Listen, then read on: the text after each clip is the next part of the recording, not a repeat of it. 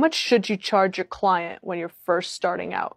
I mean, the way I look at it is I don't have a one-size-fits-all price. Like I don't say, oh, my songs are X number of $100 or $1,000 to work on. What I do is I think to myself, how long is it going to take me?